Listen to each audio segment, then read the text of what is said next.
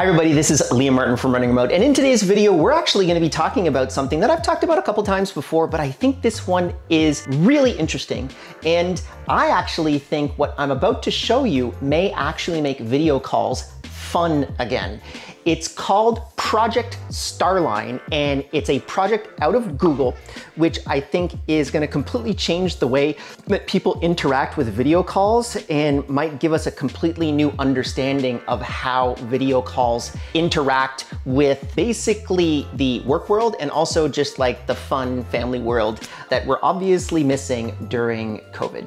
So Project Starline was a project that Google was working on, and I'm just going to show you the video because I think it's really, you have to see it to really understand it. Here it is. So imagine instead of looking at a screen, you're looking at a magic pane of glass.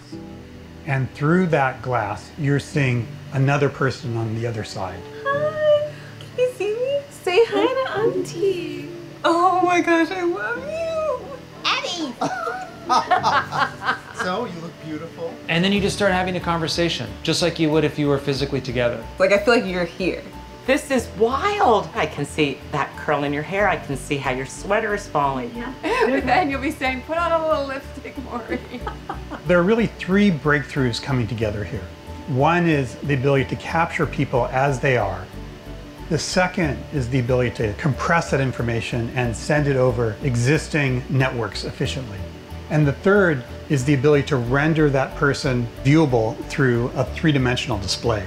So it really feels like you're talking with someone right in front of you. We see this as a first step at applying technology to solve that really important problem that we often want to be together and we can't. Don't say goodbye, don't go away. That was mind-blowing. I've seen a lot, but I've never seen this. I felt like she was present and I felt like I was present in that moment too. It was like she was here.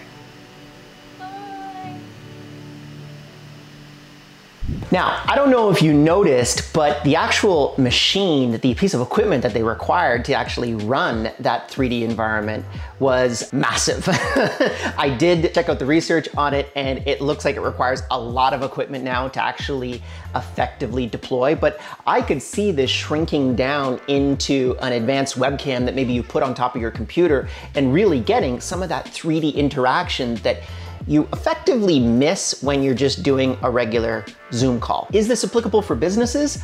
I think so. I think being able to get that extra kind of intimacy inside of video calls will be a huge win when it comes to making synchronous time as productive as humanly possible.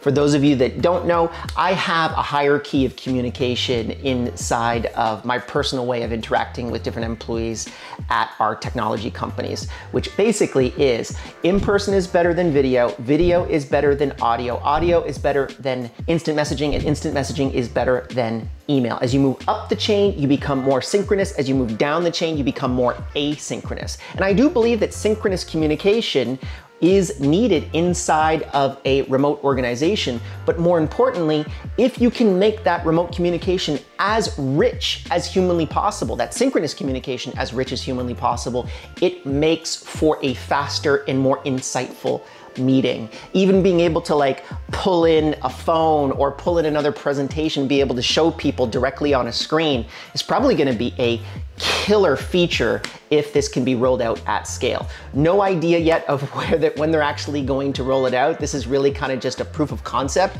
but generally with Google, whenever they roll something like this out, it's usually 3 to 4 years before you actually see it in one of their products. So I'm pretty excited about it. I don't know about you guys. Are you interested in something like this? Would you pay more for it? I'd love to be able to hear down in the comments below. And while you're down there, why don't you like this video, helps out the algorithm, and also subscribe to this YouTube channel because we talk about remote work stuff all day long.